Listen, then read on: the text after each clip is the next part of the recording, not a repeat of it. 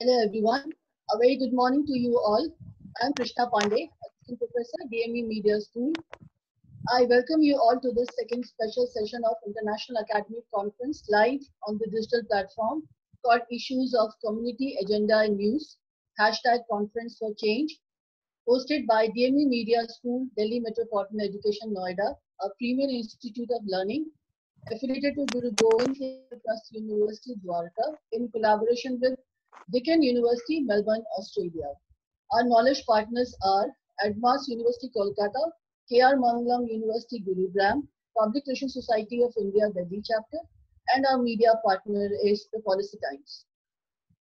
The international conference, popularly known as ICAN 3, is not only the world's first 10-day academic conference, it is also third in the trilogy of conferences with the same name, ICAN 1 and ICAN 2, representing a galaxy of media experts and scholars from across 4 continents, America, Europe, Australia, and Asia. For the people who have joined recently, here are some of the highlights of the conference. There are overall 29 sessions spanning 10 days beginning June 21, including 14 technical sessions, 3 panel discussions, 3 plenary discussions, 3 master classes, and 2 special sessions. Overall, 158 papers have been presented, 203 abstracts, 141 papers published with 174 authors in 6 books, 5 in English and 1 in Hindi. Now let's have a glimpse of the books.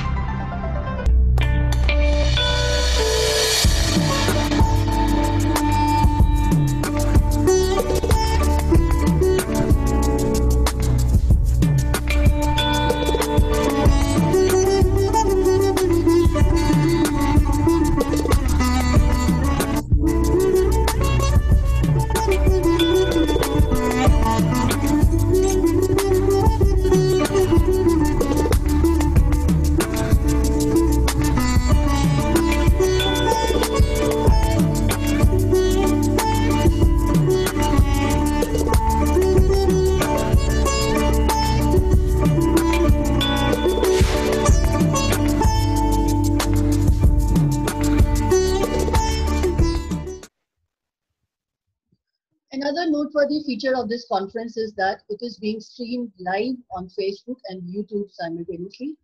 One can also join ICAN 3 through LinkedIn, which has more than 500 followers as academicians, industry, and media experts.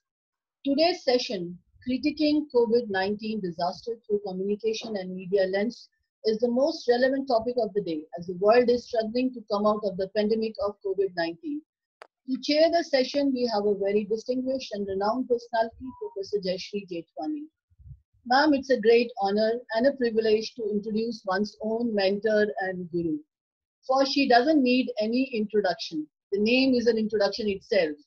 And words would be few to define her persona, as she's so well known nationally and internationally. Professor Jaishri Jethwaney has been a lead communication expert for many international consultancies, taken on behalf of UNESCO, UNICEF, UNFPA, World Health Organization, USA, among others. She is also on the board of studies of several central and state universities. In her long career, she has designed and anchored more than 150 training programs in the areas of corporate communication, advertising, social marketing, disaster communication, and corporate social responsibility. She has been a visiting faculty to many coveted organizations, including National Judicial Academy, Bhopal, and the Lal Bahadur Shastri National Academy of Administration, Mussoorie, Ordnance Staff College, Nagpur, Power Management Institute, besides visiting many colleges and universities. Professor Jethwaney has authored and co-authored many books, including When India Votes, Social Sector Communication, corporate communication, public relations management, and advertising management. Ma'am has also contributed to Sage Encyclopedia on corporate reputation and has many chapters in many books. Professor Jethwaney is a recipient of Exceptional Women of Excellence Award by Women Economic Forum, Sahyog Sahyadri Doordarshan Award on Leadership in Mass Communication Teaching. She has also received Best Professor Award by World Education Congress and the Leadership Award in PR Academics from PRSI. Currently, she is a Senior ICSSR Research Fellow based at ISID. Good morning, ma'am, and a very warm welcome to you to ICAN 3 International Conference Special Session 2 on critiquing COVID-19 disaster through communication and media lens. To moderate the session, we have Professor Amrish Saxena, Dean, DME Media School and Director, DME Studios and Production. Sir is an accomplished media professional, researcher, author, anchor, and political analyst. He has played a long inning in active journalism, having association with groups like the Pioneer and the Amrit Bazar Patrika. He has worked as correspondent for the first ever TV Hindi news magazine Parak on Doordarshan. He has been anchoring the highly rated program of AIR FM Gold Market Mantra for close to 2 decades now. Professor Saxena has extensive international exposure. He has visited countries like China, Australia, US, Dubai, Egypt, Spain, and France as part of his academic endeavors. He is a member of International Association of Media and Communication Research, IAMCR. In 2019, he made a presentation on innovation in journalism education as the sole representative of Asia in World Journalism Education Congress in Paris. I welcome you too, sir. The session will be followed by question and answers, and the participants are requested to use chat box for their questions. Also, participants are requested to fill the feedback form through the link provided in the chat box at the end of the session. I now request Professor Amrish Saxena to welcome Professor Jethwaney and introduce this session. Over to you, sir. Thank you, Krishna Pandeyji. Thank you, Professor Jethwaney. She has always been a source of inspiration to me personally and for the institute wherever I am working. And since the time I'm with the DME, she has been continuously providing the kind of support which is desired always, whether it comes to organizing the faculty development program or any other academic venture. She is always there. And when we were planning the ICAN 3 in March in the face-to-face mode, that time she was planning to have a full-fledged panel discussion, but that could not happen this time. Since we were organizing the whole conference on the digital mode, so it has its limitations. But despite this, I was very eager that at least we are benefited by her knowledge and expertise. So she finally agreed to speak on a topic which is very, very contemporary, which is very relevant. We all are facing the brunt of COVID-19, and it's now more than 3 months. Nobody knows how much more time we will be facing its consequences. So we have to understand the way the COVID-19 has been covered in media, and there are different versions on this. Some people feel that the electronic media has done a very good job as far as the coverage of COVID-19 is concerned and providing the all vital information. But then there is another version on this, that there are pitfalls, and the way the stories are being delivered are not in the right earnest and are not actually delivering the good to the society. And what to say of the television channels? There's a whole digital media, and the digital media use has increased many fold these days. I mean, to the extent we are holding the entire 10-day conference on the digital media. So the news which is coming through the digital media is consumed more, is believed more, despite whatever apprehensions we all as academic people have whether some news is to be accepted as it is, or there has to be a check, verification check of all the such, but then common people accept. and there's a lot of such information, or rather I should say disinformation is in circulation about the health aspect, about the scientific aspect of COVID-19. And people will find it hard to believe which information is correct. People are mostly confused about that. And the way the government of India has handled this all, the information dissemination officially by the government of India, that has always been having its shortcomings, and a lot of time contradictory information is being disseminated by different agencies of the government, whether we talk about the health ministry or we refer to any communication which is being done by Indian Council of Medical Research, ICMR, and then at different state governments disseminate their own information, which is sometimes not in harmony with the information which would have been given by the central government. There is also ambiguity between whatever information is officially available in the country and the international agencies, particularly the World Health Organization. So ICMR is saying something else, WHO is saying something else. And then there are claims, tall claims made by leaders like Donald Trump, wherein they suggest a certain cure, certain medicine. So obviously we all live in a global world. So if something is being said by a country like US or by its president, we believe that. But then the next moment we find that our own Prime Minister Narendra Modi is saying something else. So as far as this whole communication and then this on the media spectrum, the things are not very, very clear. And I believe that today's lecture of Professor Jethwaney will throw light on all such aspects, and we will be in a comfortable position to understand that how this communication has been done or is being done, and what is to be believed, what is not to be believed.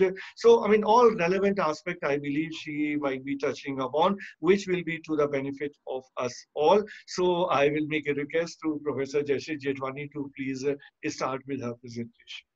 Thank you so much, Ambrish and Krishna, for a very, very indulgent introduction. It's always a pleasure to be working with you. It has been long, almost 2 decades we have been working together wherever you have been. And thank you so much for inviting me. Now, before I've made some PPT points, but I thought before we run the PPT formally, I could just give a few remarks by way of opening remarks to set the tone for today's discussion. Now, disasters, crises are the most dreaded. No life is without a crisis disaster, whether it's a personal life, whether it's a national life, societal life, international. Disasters like Siamese twins, despite that, they are part of life. We don't understand them. And that is where the problem lies. I have been tracking many disasters, many crises for over almost 30 years, but this current disaster, COVID-19, is like an enigma, not only to a common person, to researchers, to academics, but even people who are dealing with that, even the medical fraternity. And it's not going to go away very soon. There are different kind of versions, as Ambrish said. That is what makes it more difficult. So, and also communication is the most important ingredient in disaster management. Once a disaster happens, you cannot reverse it. The only thing you can do is probably manage it. And that is what makes it difficult. And any disaster of any kind breaks the status quo. Things are not the same once a disaster happens. So let us look at how this COVID-19 entered the country, what all did we do, where we faulted, where the fault lies, and what are the lessons learned. So Krishna, we can start the PPT. And hello, Sushmita, good to see you. Good morning, ma'am. I need blessings always. Always. Thank you. Welcome, ma'am. So could we start the PPT, Krishna? Yes, ma'am. Just give me 2 minutes.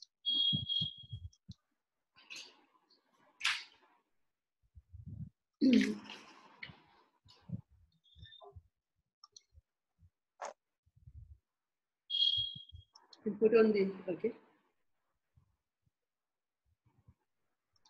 Would you like to put it on this slide mode? Yeah. Yes. So the subject of discussion today is analyzing COVID-19 disaster through the media and communication lens. Okay. So when I say media and communications, obviously media is supposed to be independent. They are supposed to be watchdogs in a society who work as a conduit between the authorities and the general public. And communication generally comes from the disaster managers.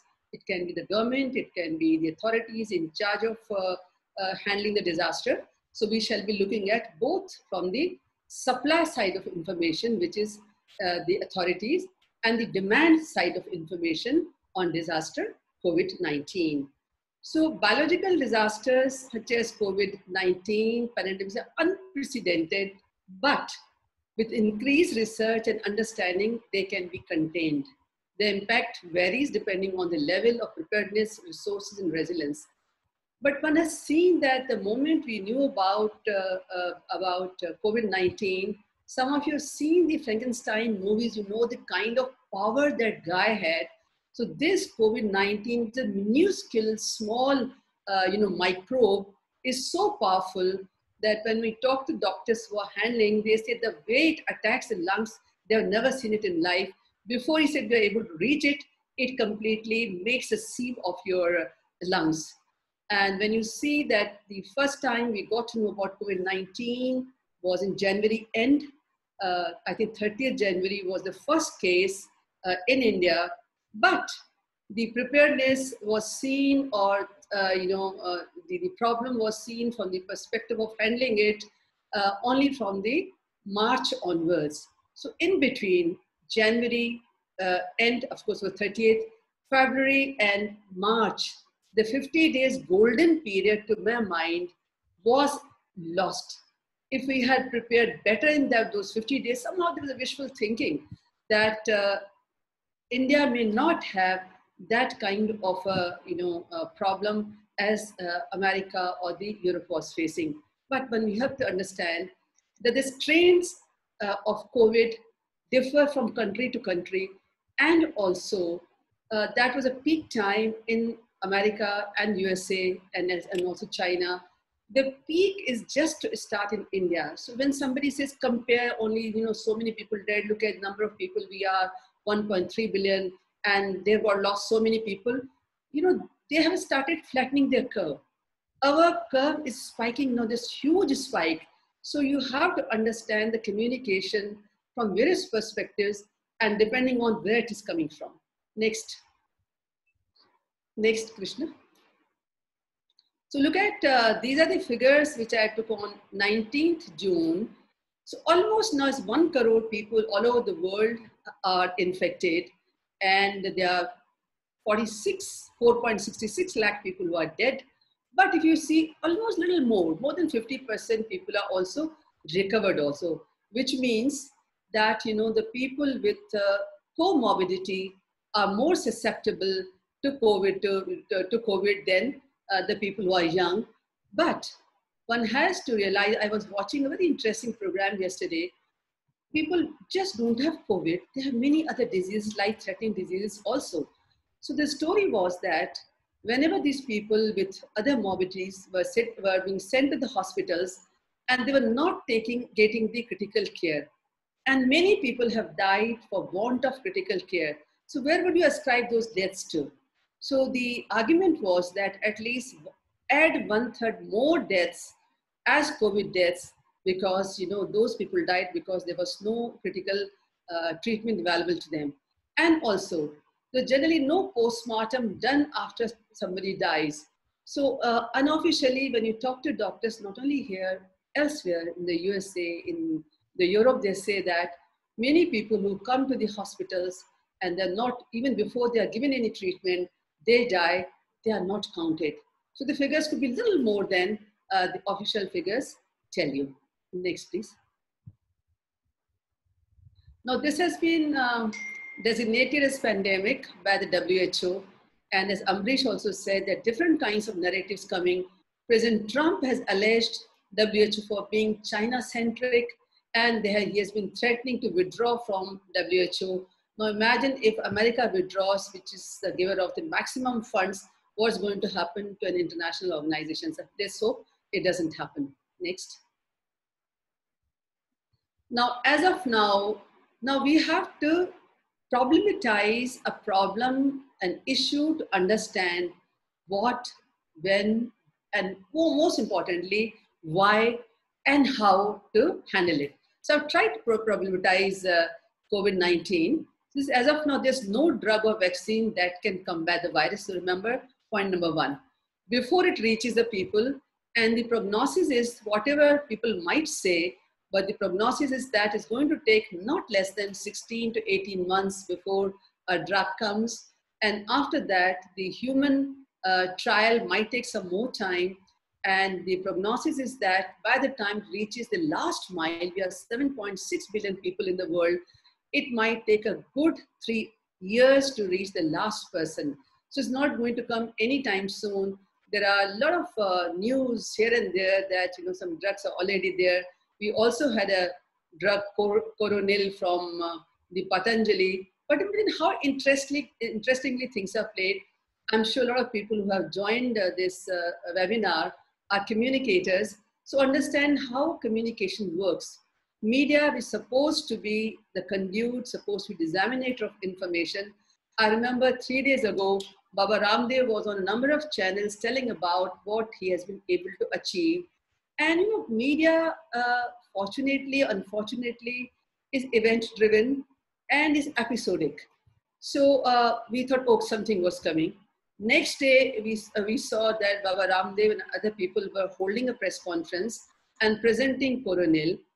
Third day, and we found that when the government of India, the concerned ministry, probably ICMR, got to know. So the question was that without a scientific base, without even informing them or getting it corrected or getting it vetted, how could you launch a Coronil, which means that the moment you take it, Corona is going to be nil. So the same channels had to change the narrative and say that, but then this should have been done. And then the government guy came and said that, a few days, it was June itself, when there was a request for a license for a cough syrup or something like a mild cough syrup, and also for boosting immunity. They had no idea that they were launching something which they promised would, cure coronavirus. So you have to realize that media has a very important role to play. You just can't be event-driven. I know that the way media functions, the very idea of doing something immediately, the breaking news, it doesn't give you any time, and you're not researchers, but always take something with a pinch of salt. We'll come about media behavior a little later. So in a country like India, where millions live in abject poverty, where the density of population is so high, large families live in small dwellings. So 3 things which they are saying are important before a vaccine is there: social distancing, gaj ki duri, wearing a face mask, and washing of hands. Imagine a country where even drinking water is not available, potable water is not there, people don't have enough to eat, they live in shanties, they live in small, slums. How can they organize, all these 3 things is a big, big question mark. Easier said than done. So what is that is expected of us when we problematize coronavirus? Adopting a new behavior. It takes a long time to forget an old behavior and adopt a new behavior, but all said and done, at least the people in the cities, people in the towns, they've started many have started wearing masks, but then you can't be wearing the same mask again and again. It's supposed to be, some masks are disposable. I find on television when they show the narrative, they are wearing those masks which they picked up from the chemist. They have to be thrown after 6 hours. And if you are wearing some other masks, the cotton mask, they are supposed to be clean. So it's a huge, huge, huge expectation of adopting a new behavior. Change, please. So the other issue which we, pick up from the corona, the issue, as factories, offices, markets remain closed for weeks and months together, millions of people have lost their jobs, their stock markets have tanked, and the economies of all the countries affected with the virus have faced unprecedented effect.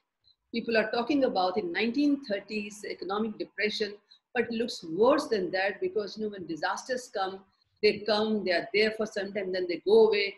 And we really do not know when is COVID going to go away. And people are talking about there could be some more viruses. So we have to be ready for and probably change the behavior. The earlier, the better. So what is the how of getting over this is getting them back on the feet. People have to adopt a new behavior, people who have lost their jobs. Just before I came to webinar, I was looking at a very interesting program on TV. The Dabbawalas in Mumbai, there are 1,25,000 of them who deliver food, lunch to the people in their offices. Imagine for the last 3 months, they have not been able to do. These are the people who earn every day, they eat every day. I mean, they don't have much money in their banks or in their pockets to sustain for long. They have sustained for some time. So the story was some have lost to coronavirus and others are now requesting the government to at least give them a very, and imagine they're not asking for sky or the star. They said, if you just give us 2,000 rupees per family, we'll be able to at least, make both ends meet. Imagine the kind of the problem, the predicaments, different communities, different people are facing. I'll come to media a little later, but these are the facts of life which COVID has put us into. Next, please. So there's excessive information overload on the subject, both in the classic and new media, bringing stories of suffering, inadequacy, apathy, as also of empowerment, human grit, and also empathy. The internet has millions of sites on the issue, but not all these sites offer credible information. Fake news, speculation, rumor mongering, blame game, jokes abound on this dreaded disease. So what is we are picking up from this? Discretion and action were required. Don't pick up anything and believe what is there.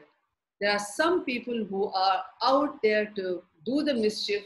You've seen how Twitter has become a handle for playing football among the adversaries. So as somebody who is, everybody is facing COVID crisis, the rich and the poor, at least there has been a level playing field.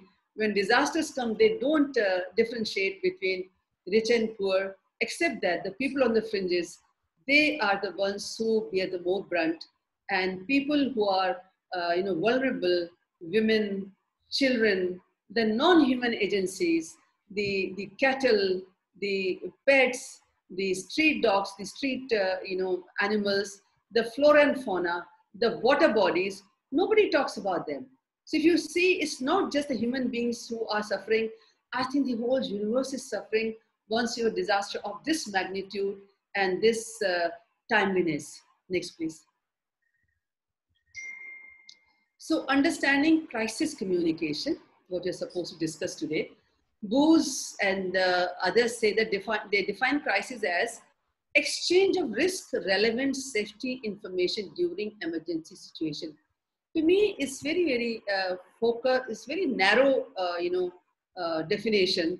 Exchange of risk-relevant safety information, which gives you a kind of top, bottom information, and it's not communication that you're just trying to inform the people. The European Center for Disease Prevention and Control, ECDC, in 2013, have defined it better and made it a little more, relevant and also more elaborate. So they define crisis communication as what is known and not known about a current situation or a condition. For example, its magnitude, immediacy, duration, control, cause, blame, consequences. As Amrish also said, that the narratives are coming from all over. And you find at the end of the day, are we really enlightened about, what is coming from various stakeholders, people who have stakes in this crisis? Certainly not. A person, an average person who watches TV, I've heard people saying we have stopped watching TV, the news, because it makes us so morbid. We are so distressed when we watch TV, because there are different kinds of perspectives, and you find in different channels, at different time, the same perspectives change because something new has come from somebody else. So the big question is, do media make us enlightened or they confuse us? I'll leave it to you to think about it. Next, please. Now, I feel, as I said, that I have, tracked many disasters in the last 25, 30 years. So I feel that a disaster is like a mini act play. There are sets, there are designs, there are people who come, play their part and go back to the backstage. The difference between the play, a normal formal play which you see on the stage, and the stage of a country or the whole universe, when disaster strikes, slightly different. It becomes a many act play because there are many players, but the players do not necessarily come at a designated time. They keep coming in whenever they feel like, with their perspectives, depending on who they are and what they represent. It's a very interesting saying in Hindi, Begani Shadi mein Abdullah Diwana. So you find, who's this Abdullah? Because, when there's a marriage procession going on, you get a lot of fun festivities going on. This guy called Abdullah, he's on his scooter. He's going for something else. He's going back home, and you find the people who are having fun, and he just parks his scooter, makes a little jig, goes back, and thinks about, oh, he participated. So there's somebody else's problem, and somebody else is getting interested. So this is what makes, makes a disaster, transdisciplinary and very complex. The narrative, the discourse can come from anywhere, which could be absolutely, we have nothing to do with what is being discussed, but then that becomes part of the ecosystem, the communication ecosystems. And you find, as I said, the social media, especially Twitter, has become a playground for fighting the worst battle, deriding adversaries. Now you find it's very interesting that ultimately the politicians also think that their constituencies are the people at large. So when the opposition is questioning, in democracy you have every right to ask questions. You may be asking the most silliest questions. Questions are never silly as answers could be. So, but you find that politicians are not replying to them, but they are replying via Twitter or via social media, directly talking to the constituencies matter. There's a new kind of narrative you have seen in the last couple of decades. It never used to be. It's because now there's access to social media, and that is what when it's election time, there's a disaster, you find the politicos, they are directly talking to people. If there's I remember whenever there was a low pricing of petrol, a few years ago, so the minister in charge of petrol would say on Twitter before even it could reach the media. Now you find for the last almost 2 weeks, every day there's a hike, but nobody's talking about it. You just get to know through the media that the price is hiked. Right or wrong, I'm not saying anything. I like you people to make your own decisions and make your own judgments. But then things have changed, and media has made us change our perspective, also our behavior, even media behavior, interfacing with our publics or stakeholders. Next, please. So every disaster has a unique narrative, a unique story to unfold. But public opinion swings like a pendulum when human life is involved. People are still playing on the game that we are only 15,000 people are dead, we are 1.3 billion. Why even one life is important? Someone has said that when many people die, we are statistics. But when one person dies in a family, it's a tragedy. So you have to think about it. Therefore, the stories of human grit, compassion, determination, besides death, suffering, and separation, receive empathy from the readers and viewers. Media becomes a kind of an importer of disasters. Media becomes the writer of the first rough draft in history. Like it or not, but once something comes in media, especially in black and white, so it becomes a first rough draft in history. So media is extremely important. The earlier we understand, the better it is. Like them or not, you cannot reach out to your constituencies unless you need the community, the vehicle of the media. Next, please.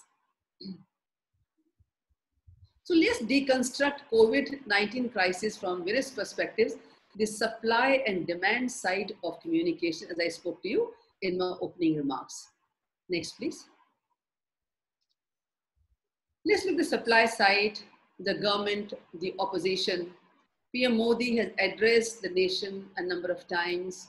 The first time, I think, was 19th of March. The second was 24th March. The 19th March was that on the 21st is going to be the Janta curfew. And he said that how people react would decide our course of action. When he appeared on the 24th March, he said that this showed that whenever we are faced with a problem, we fight together. And 2 weeks, or 2 weeks or 3 weeks, 2 weeks, to start it was launched. I mean, the curfew, I wouldn't say curfew, lockdown was announced from 12 o'clock onwards. This conference happens at 8 o'clock in 4 hours time. So, which means a communication vacuum for media at large. In this 4 hours time, people who have homes and hearths and roof on their head probably started thinking how we are going to curtail our going out. And then there was also a kind of appeal to the people, the factories and the people who employ people, not to, fire the people, give them the salary. There was an appeal from the politicos that, don't charge them rent, you can charge them later. But do you think it's easier to do it? The people might do it for a couple of days, couple of weeks, but continuously the people who are supposed to be benevolent, do they have that kind of money? And what did we see? Just the next day, of course, there were many community kitchens, a lot of efforts were put in by both the state governments and the central government, but the magnitude of the crisis was so big. Nobody thought that India, crores of people are migrant laborers who come to their aspirational cities, and those cities became the tormentors because the people they were staying, the landlords told them to clear their luggage and they get going. The people where they were working, some of them were a little benevolent, might have paid them for a couple of weeks or 1 week salary. They told them we can't afford it. Obviously, they too may have their own problems. So imagine while the lockdown was on, these people, there was no public transport system. They started walking. Imagine walking for 1,500 kilometers to 1,000 kilometers, sitting at home in our cushy rooms and air-conditioned rooms. You can't even think what they were going through. So when you're in a crisis, what do? You want to go back to your family. This is something which we should have thought about. But then, whenever there's a crisis, we generally think that, we become so, engrossed the crisis. The reason generally takes a back seat, that we have distress. Everybody's distressed. I wouldn't say only the people who lost their, jobs or the roof on their head. Even the people among the bureaucracy, among the politicos, people who decide, people who criticize, we all, become irrational because the crisis is so big enough. And it went on for weeks together. And then it's not that government was not doing, they were doing as best as they can. And you found that from the supply side, information was also pouring in. We had everyday conference, at the media center in Delhi. March was good, almost every day. April was also almost I think 24 times. March was 14 or 15 times. When it was May, it was only 8 times.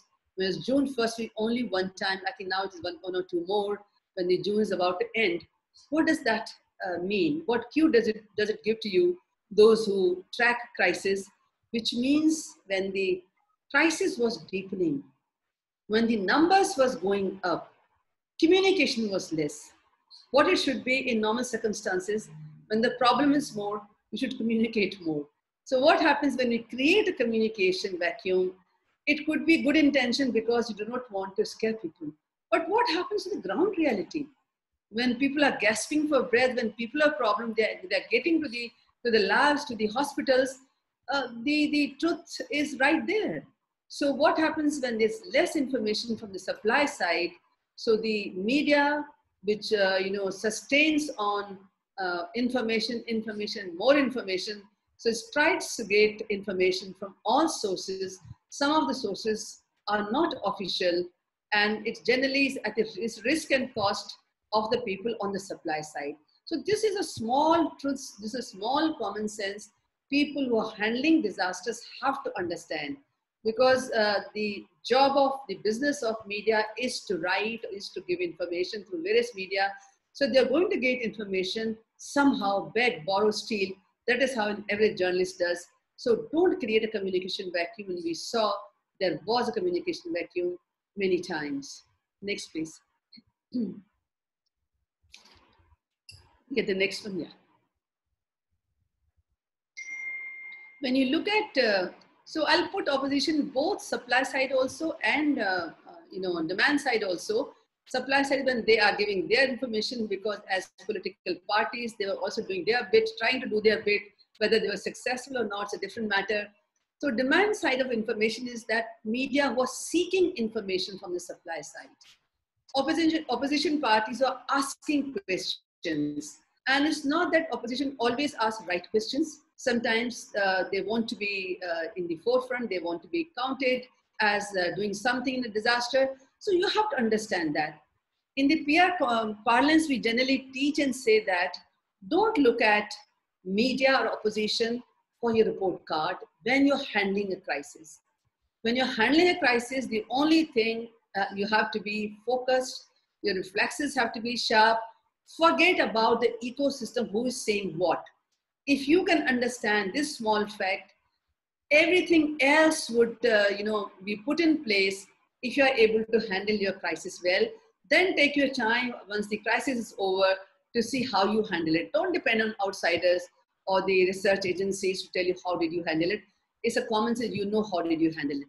And then there are people, now you find that media has become so interactive, non-stop. They are in touch with while the live program is going on, people are also asking questions, and they're telling them the government is not listening, please pass it on to the government. They are reflecting Twitter issues on the mainstream media. So there's a huge convergence now. There are not various platforms now. What is happening in social media is, you can see in classic media, and all in all, in a crisis situation, information from myriad sources becomes so complex, the web of communication, that may confuse or scare people more than enlighten them. So that is what it is in sum total. And even as of now, since we do not know when the COVID is going to go away, we have to be very careful, even as consumers of information, what sources do we go to get the right information. Next, please. Now, how did the various actors played their role? Okay, so let us look at it. Next, please. The government. So it is on record that the PM held, as I said, this is very important that you have to partner with media and various sources of information. It's not one person's job or only government's job to handle a disaster. Communities, media, the different organizations, the government have to put their might together to handle a crisis. So it is was reading somewhere that on the 24th March itself, before he announced the lockdown, PM had a video conference with about 20 editors and owners seeking support and partnership on dealing with the problem together. And there was a talk about Team India working in unison.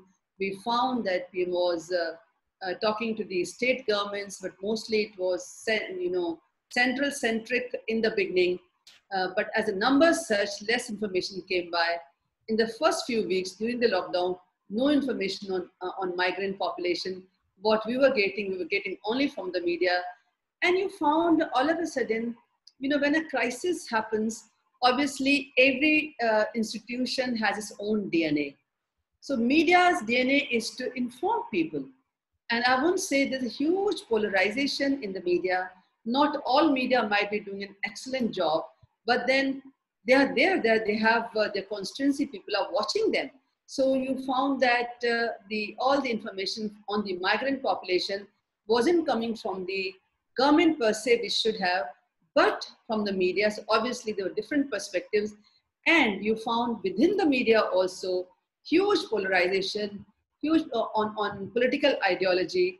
And one thing which I'll come a little later is lot of you find picking up one media against the other, which has become a new norm in media watch in this country.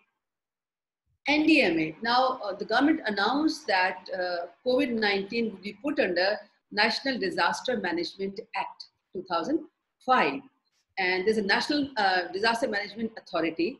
So they were conspicuous by their absence everywhere except now. The last few days you find NDMA is holding some meetings with the Chief Minister, Home Minister, etc., to handle the problem in Delhi. Otherwise, all these 3 months, we did not find in the press conference, which were being held live at the media center, no representative from NDMA.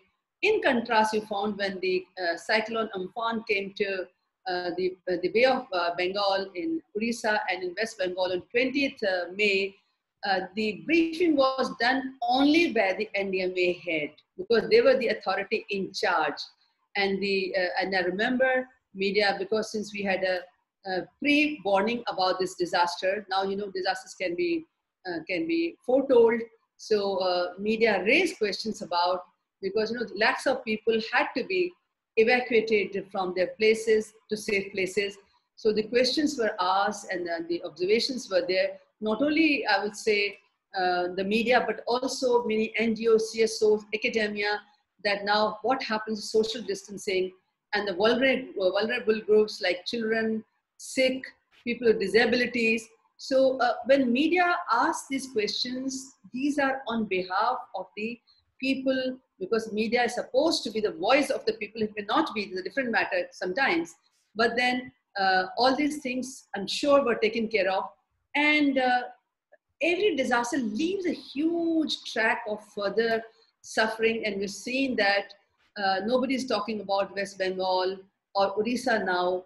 But the truth is that, I think the CM was saying more than 1 lakh crore worth of loss, damage of property has happened in West Bengal and must be equal or a little less in Odisha also. So the problem with media is that, as I said in the beginning, that they are event-driven and episodic. So you don't find much stories, or rather no stories on the West Bengal, how they're coping with the disaster. So in a way suits the government, because nobody's asking questions, what next? It's only the academics and some people within the media. I wouldn't say not the entire media is not doing, at least the local media, the West Bengal, Odisha media, you do find papers written by them. You do find issues in the public domain. So you find that, unfortunately, a public health emergency has turned into a political issue. It should never be like that, but it is. And it generally happens when a disaster of this kind of magnitude happens. Next. So let's look at the public information campaigns. As the coronavirus began spreading its tentacles, the authorities defined many media to spread information both in paid and unpaid categories. There was a celebrity endorsement. Amitabh Bachchan has been requested. He has been giving those ads on coronavirus. And a lot of ads have been issued in both, by state governments and by central government on corona per se. And you find that 58% is a BARC data, Nielsen data, that 58% corona ads were released with the state governments and 42% the state government. One of the most effective one I thought was the call on the telephone. So whenever you are calling somebody, there's a caller ad. First it told you about social distancing and wearing of masks, washing of hands over a period of time. It's also talking about how to respect the corona warriors. We must respect people, pay allegiance to them who are saving our lives. And that's a recent change. But you find coronavirus was also an opportunity for a lot of chief ministers to do their public relations as. So you see in Chhattisgarh, Kerala, Rajasthan, MP, all these chief ministers have also come in as both in print media as well as in television and also digital space. One way it is that because they're saying what they're doing. Two is that they're also, that also supports media, which is very important, and also they are able to talk to their constituencies. Next. And there have been brand campaigns. BARC has shared, this is a Broadcasting Audience Research Council, has shared that the quantum of social advertising surged vis-a-vis brand ads during the corona times. There are more social advertising now, and mostly it has to do with coronavirus than brand ads. Brands played on health, safety themes. One did not see any out-of-box idea in brand campaigns because the economy took a low turn, so you found that most of these brands stopped advertising. So to my mind, that's not a good idea for two things. One is that these issues, one could be from their perspective, that when the crisis of this magnitude is there, people are distressed, they can't be showing happy-go-lucky people in their brand ads. Two, it costs a lot of money to advertise in the mainstream media. And three, they would the advertising spent is vis-a-vis the sales you do. So if the sales have taken a beating, so obviously they would not like to spend. But my counter argument on that is that these things are passing phases. I remember when 9/11 happened in the USA. So this was a very different kind of a disaster, man-made disaster, a terrorist activity. So most of the brands in America suspended advertising for a couple of weeks because they didn't want to be seen as indifferent to the tragedy of the people, tragedy of the country and the people who died. Because in advertising, you don't see people who are morose, you see people who are happy with, showing their teeth and they are enjoying, they're having fun. So they gave about a 2 weeks break. Time, a magazine, which came as a special issue after 9/11, was without any advertising. But that was an issue, and the timeliness was very important. But after that, everything was fine. Now this COVID-19, as we have been saying that we have to learn to live with it, it's not that kind of a crisis. So media has to, not media, I mean the corporate sector has to understand, because advertising agencies can only make the creatives and give you the plan, do the strategy and release the ad. The ultimate onus lies on the big business houses who have been spending close to 1 lakh crores on advertising every year. So 70,000-80,000 crores is the media billing. And when you put production and the celebrity endorsement, it comes about a 1 lakh crore. So imagine these 3 months with almost no brand, some are doing it, no advertising. What impact does it have on the vehicles of advertising? And what are the vehicles? The media. Advertising is a mediated communication. You need a vehicle. Now imagine an advertising subsidizes, entertainment and news for an average person. So the newspapers are not able to, publish many pages. Some are on the verge of closing down the smaller and the medium newspapers. One is that it's a double whammy for them. Mostly people have stopped subscribing for the fear of getting the coronavirus on the pages of the newspapers. Two, they have almost nil ad revenue. How will they sustain? Media is also an industry. If Dabbawalas have a problem, media too have a problem. If the MSME has a problem, big business have a problem, banks have a problem. Media is the fourth arm in a democracy. In fact, the extent of democracy is gauged by the extent of freedom or independent media a society has. We can't let it go like that.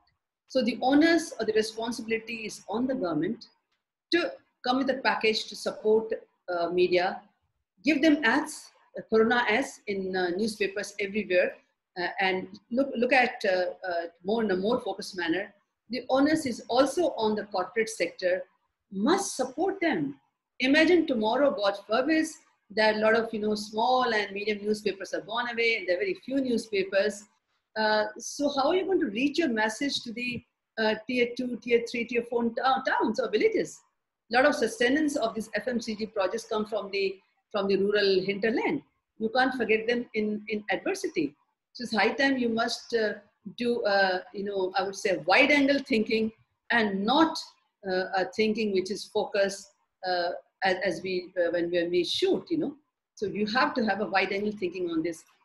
Two, we have seen that even on the electronic media, where the viewership has surged many folds, they aren't getting many ads. So somehow, I don't know who is deciding in the corporate sector. They should have somebody who is not involved in the money, money game, somebody who can give them a wider perspective to tell them that when the disaster time, the crisis time, you have to, it's not business as usual. You have to think beyond the obvious. And I feel that, I hope that corporate sector, somebody is giving them this advice not to go with advertising, as they've almost done it in the last 3 months. Because it's a simple economics, they shall have to suffer in the long run also. Amul, we saw, was an exception with his tongue-in-cheek ads it has been giving, but sometimes it has also been getting a bit of flashing on the social media when they said Wuhan se le aaye. So in Wuhan se le aaye, so it was a pun, whether you brought the virus from Wuhan or you brought the students from Wuhan. So you found a lot of trolling there, you found a lot of criticism on the social media, but some people liked it also. Sona Mohapatra, who is a singer, pop singer, she thought it was in bad taste. McCann World Agency created a black pepper ad for educating children. Very nice ad, how to tell children to wash their hands as a mother. In some countries, for the teacher telling them, because the black pepper was shown as the coronavirus, that when you put your hand without the soap, it will remain there. But the moment you your hand is with soap, so that black pepper goes to the bottom. It's a very nice way of conception of the ad, and I've seen it running in many countries. And was it in South Korea or Vietnam? I think Vietnam, very interesting ad, with caricature, which was shown here also, which has been now is being translated in many languages across the countries, which is been showing very simple way of saying how to, how to push away coronavirus from your life. Next, please. Next, Krishna.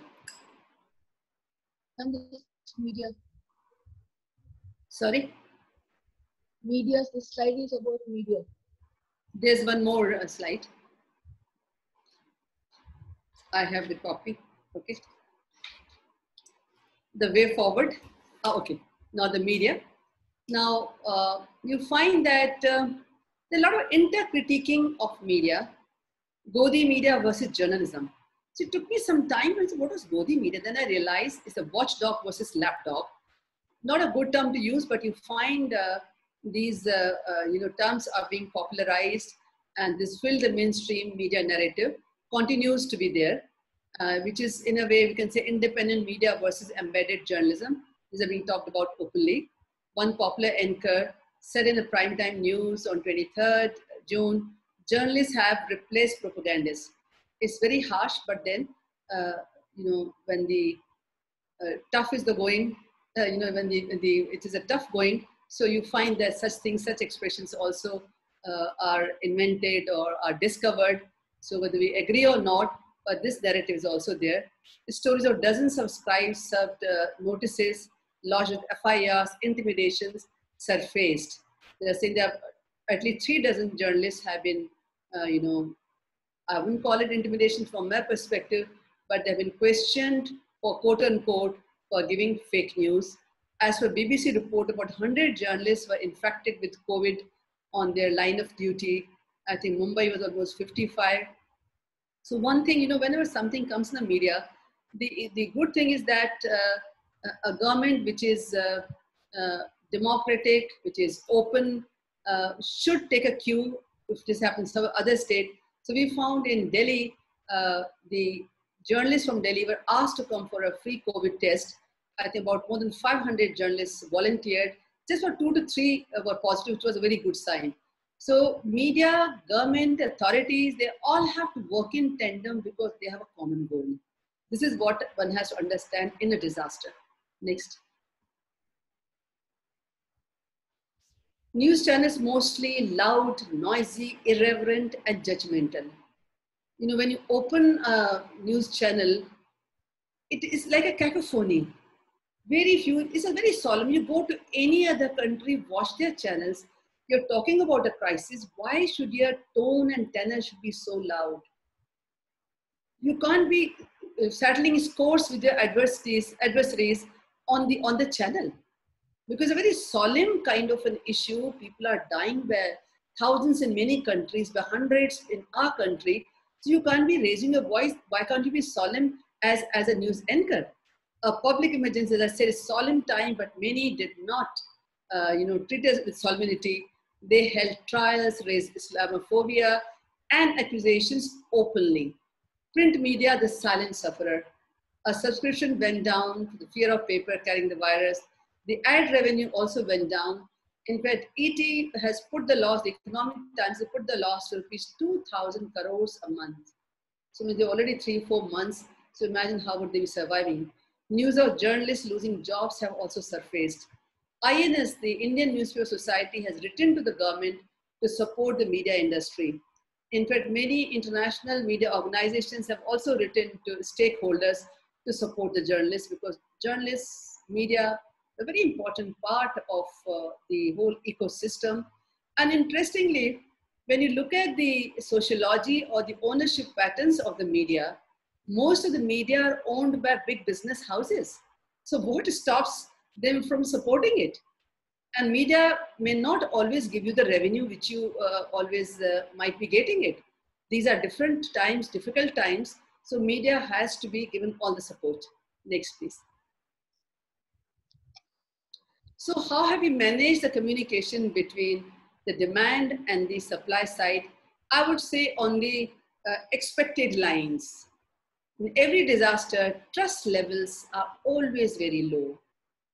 Unfortunate, but that's the truth. So low trust levels, fake news galore, arrest and intimidation of journalists alleged. Stories brought by media bring action on the part of government. It's a long way to go as the virus is not quitting too soon as per the projections. Therefore, lessons learned need to be followed. We are still in the midst of the crisis. It was I wouldn't say even midterm appraisal. It has just started. So the lessons learned have to be followed so that we don't make those small mistakes into big blunders.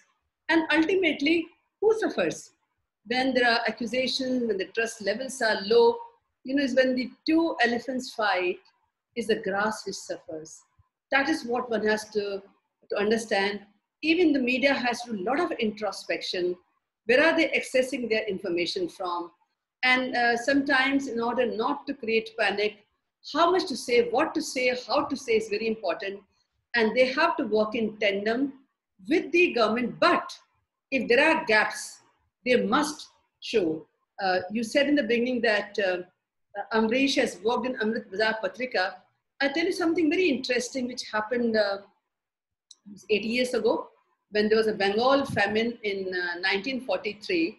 So in West Bengal, there were only two newspapers, big newspapers, Statesman, which was owned by British, and Amrit Bazar Patrika, which is owned by Ghosh family. So these two papers were briefed by the government to say that don't create panic, don't say there's a rice, scarcity, and just play with it so that people don't get panicked. So these both the people, Statesman, I think had a British editor, and yeah, they had a local editor. So they thought what the government was saying was had a lot of sense, a lot of common sense. So they started towing that line till they got to know when the journalists went to the grassroots and found how people were dying, how people were dying of starvation. So they left all that and started giving stories with graphics, with pictures, which turned the whole paradigm. And the British government was, even the Crown wasn't aware about that, because when media does not write the truth, imagine what happens for the communities per se. So they changed it and they started writing the true stories. In fact, one of the edits headline the Patrika was, there was 1774 famine in the world. They said, it's already upon us. So imagine they had all the courage. If media is not courageous, it's better not to have a media. So media has to be truthful, has to be courageous. And media is not a monolith. You'll always have all kinds of media, the good media and the bad media, the embedded media, the independent media. That is what makes a democracy functional. That's what makes, things going. And but we should have the common sense, as academics, as people in charge of communication, to understand, to read between the lines when media writes and see, and and clear the truth from the lies, which I'm sure people like us can do.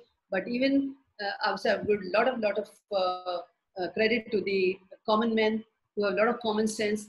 They also see the game plans. They also see the truth or the lack of truth behind things. Next, please, after the last one.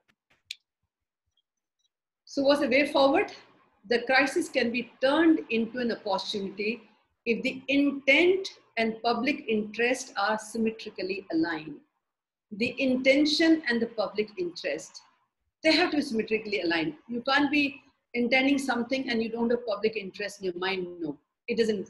Ultimately, truth has this uncanny character of surfacing somehow. So that's very important for anyone who's handling crisis to understand that truth surfaces ultimately. Prime Minister Modi has been talking about turning crisis into an opportunity. He's also been talking about Swavalambi and Atmanirbhar Bharat. I think great vision. But how do we bring it down to the implementation level? I personally feel, this is my personal view, that India resides in villages. Almost 70, 60, 70% population lives in villages. And cities for these people are very aspirational. That's why I was hearing in one of FM's, press conference that overall there are about 8 million migrant population in the country at different points of time. So even if we say there are 2 to 3 million who actively would like to come to their aspirational places to earn living, because they may have the fields, they may have, but they do not have liquid cash. So they need that liquid cash, and all lives are aspirational lives. So they come to cities to earn that cash, which they use here and also send it back. So somehow I've been fiddling with this idea in my mind that when you see those if you look at the public sector, that's the only sector which has gone to the length and breadth of the country in the last 70 years. They have their big, infrastructure projects everywhere in the country. But if you look at the private sector, which is much bigger than the public sector now, they are mostly into service or a huge infrastructure industry, which are not labor intensive. They are automated. I think it's high time we all have, if the country lives, only then we live. If our people live, only then we live. So it's very important. All of these big businessmen must do an introspection, because money has value only when it reaches the right people. You don't eat diamonds and pearls in your lunch and dinner. Money has no value if it is somewhere in your banks. It has value when it is spent wisely. So I feel that the big business, the PM can call upon the big business houses, big businessmen. CSR is one thing, but start thinking of starting small little factories in the villages, in the mountainous regions, wherever we have huge amount of fruits, which sometimes you find gets rotten because of transportation issues. This time you've seen what is happening to different kinds of vegetables and fruits. So small little, industries can be set up, 5 crores, 10 crores, which is nothing for them. And you identify the places and have local, talent. Imagine the government of India under Mr. Modi has spent a lot of time on Skill India. So there are a lot of people who are skilled into these things. So in case these small factories and hubs can be created in all those villages we have, on 4 lakh villages we have, at least some places. And number one, these people will not come in most parts to the cities where they don't live. They are on the fringes. They don't live very comfortable lives. So if some of them start working there, and they're labor intensive, because every big business house is scared of labor unrest. Start changing your paradigm, start changing your law, but to see that you start making labor intensive industries. It gives them employment, it gives them, and imagine it's a win-win situation when these companies have these small industries. So you find that product can be used there and the towns around there. So they get the employment, they get the disposable income to buy things of their everyday use and aspirational products. The companies who invest in them, you get your money. So it's a kind of win-win situation. So maybe I'm not an economist, mine is just a commonsensical perspective, but the Niti Aayog and the PM, they should think about advising these big businessmen to rural chalo. Be vocal about rural. जैसे भारत छोड़ो आंदोलन अब करना चाहिए rural chalo. So the moment these companies do, just talking about it is very important. He has given us an idea. That idea is germinated, but now how do we take it further is very important. And government can also do, public sector can also start doing some ancillary industries. I remember when Tata's had set up Tisco more than 100 years ago in Jamshedpur. So what Tata's did that time, even the word CSR was not known. They would talk about community outreach. So Adityapuram was made, I think was created, which made ancillary things for the Tisco, which means one full village or many villages were giving stuff which Tisco required, and the local IITs were giving them the wherewithal. We're a huge country. The huge country has huge blessings as well as huge problems also. So we have to think through economics and social together now. So I feel the way forward is that we go beyond communication and start working at grassroots level.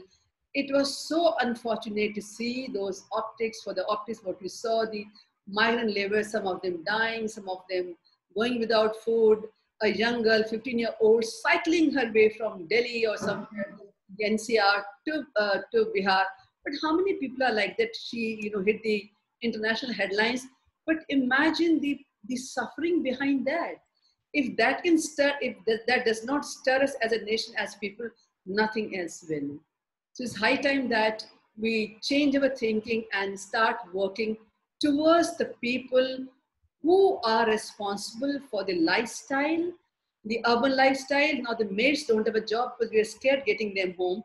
They're all going back to their respective places. We are not buying things because we think that we'll get infection. But the people who are on the fringes, they are the ones who are giving us the lifestyle. They are the ones who run our economy really. So if we don't care for them, nobody else will. So the government is very socialistic in this perspective, and we should all think our minds together in this direction. Ma'am, we are running short of time also. Just get to the last slide. So remember, I think half is, so I'll just read it from here. Remember, there are no adversaries in a disaster situation except the disaster itself. That's the biggest adversary and needs to be neutralized together. So in a disaster situation, disaster is the adversary and not various stakeholders.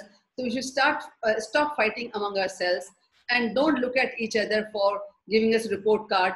That is not required. Just do a job honestly and we shall win this coronavirus war also. Thank you so much for giving me the opportunity.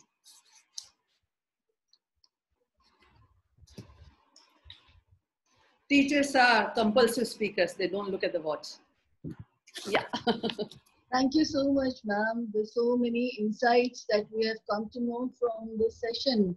It was truly, truly knowledgeable. A lot of things that we could make out. And from a very different perspective that we got to see the whole scenario of COVID-19. And for me personally, it was like going back to old times again.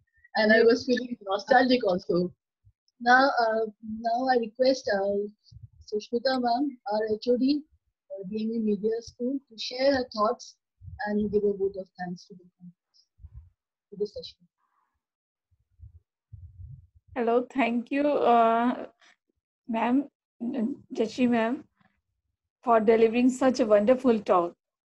It was so enlightening. Actually, I believe that everybody would have benefited by her talk. I thank you, ma'am, and thank you everybody for their participation and for contributing to making this conference a fertile while experience and exercise. Thank you, ma'am. Thank you so much. But Wonderful, ma'am, wonderful exercise, yes. we are also open to some question and answers. Sure. I'll just check the chat box if we have any questions. Yeah, by the time I need 1 minute to say something. Yes, sir. I mean, by the time you look into the chat box, I think there are no questions as I have looked into. But then I have to say this, that it was such a wonderful talk. I mean, obviously, I will not say that I had not imagined, but then the kind of stuff which was there, that was really enlightening, particularly two important points which struck my mind. One, that nobody is talking about the problems of the media organizations in general and the problems of journalists in particular. I have been talking about this, but not that way. The way you did the whole research and came out with the very hard facts. And I was looking into the distribution of the money which was being done by the government, which the FM was announcing in 4 or 5 press conferences with regard to 20 lakh crore package that was announced by the government. But I did not find any mention of the media organizations or the journalists into that. That is very, very shocking. And this is despite the fact that everybody knows what is happening in media. It's not that the government is not knowing. And despite knowing everything, the pitiable condition in almost all newspapers and all news channels, people are being thrown out of jobs in hundreds. I mean, in even 200, 300 people are being retrenched by media organizations. And as Jaishri ma'am, you gave the complete statistics, we cannot even blame the media houses because if they are under such severe financial crisis, how they will be able to pay the salaries to the employees? But then here is where the role of the government comes. As you rightly pointed out, that if the media is gone, then what will be left in the country? Because media, in any case, has to survive. Media has to be protected. But it's very unfortunate that the government is not paying any attention to this aspect. As you rightly pointed out, the number of infections which happened of the journalist. And not only that, I mean, this has been the condition for the last 50, 60 years. Nobody cares for the journalists. But then this is the time where in the journalists are in more trouble. I mean, there is no insurance of the journalists in most of the media organizations. Most of the newspapers and news channels, with exceptions, obviously, they do not own their journalists if there is a crisis. So they simply throw away everybody. I mean, newspapers like Hindu are retrenching the people, and there is no debate on this issue. Obviously, channels and newspapers don't debate this. Then who else will debate on this? The common people are not aware as to what is happening in the media. They are simply bothered that in the evening they have to sit in the drawing room and they have to watch television.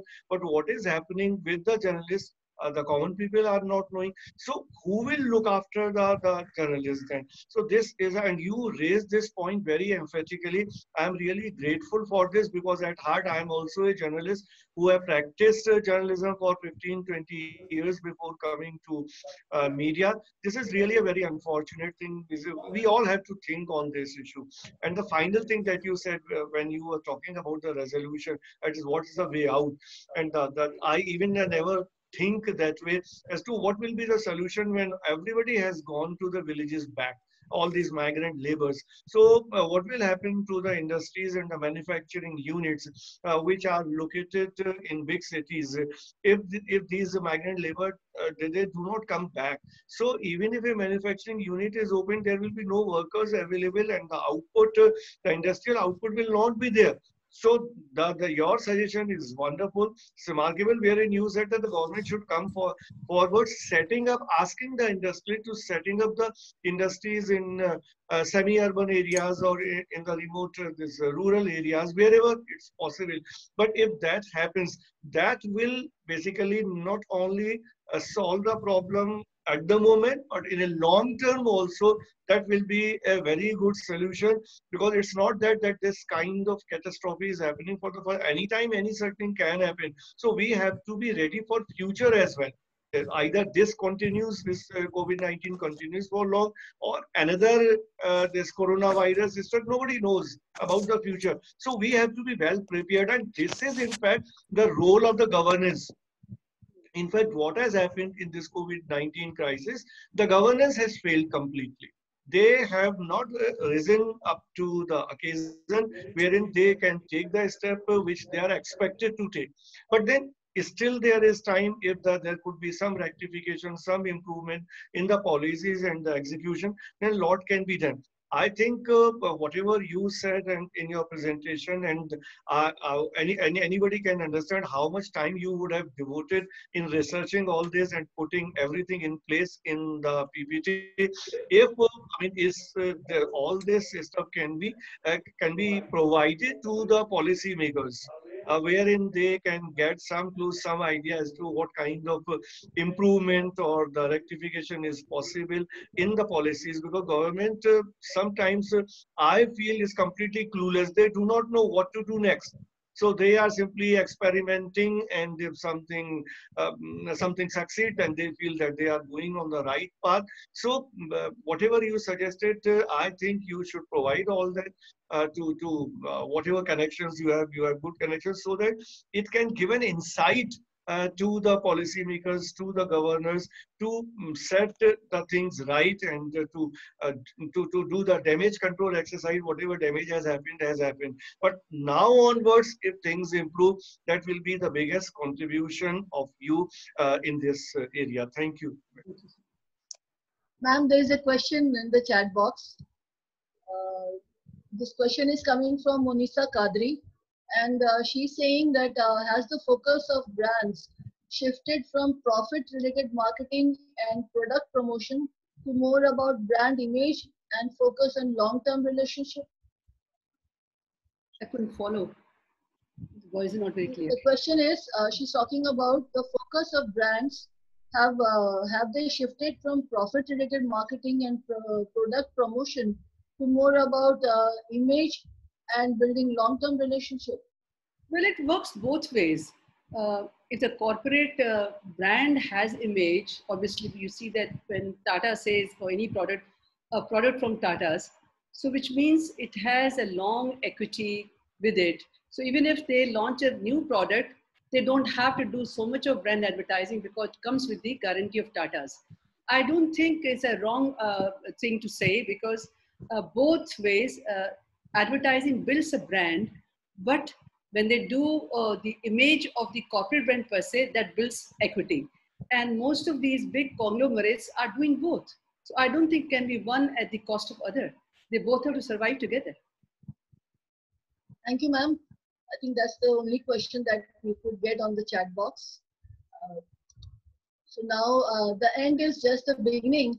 With these thoughts, I now request all the participants and even those who have not yet participated to please follow us on the social media handles like Facebook and Instagram pages for the latest updates. And for those who have missed out of the sessions, all the sessions are available on ICAN 3 Facebook page and ICAN 3 playlist on YouTube DME channel. ICAN 3 also has a web page, dme.ac.in, where one can get all the relevant information and resources available. Please follow us and hit the links for ICAN 3 books, video playlist, all the reference material, ICAN 3 proceedings, webinar, and everything that you need related to ICAN. I also take this opportunity to thank Ritvik sir and Sumantra sir for all the support for technical as well as otherwise to make this session a grand success. Thank you, ma'am, for being with us. Thank you, sir. Thank you, Bala ma'am. Thank you. Thank you.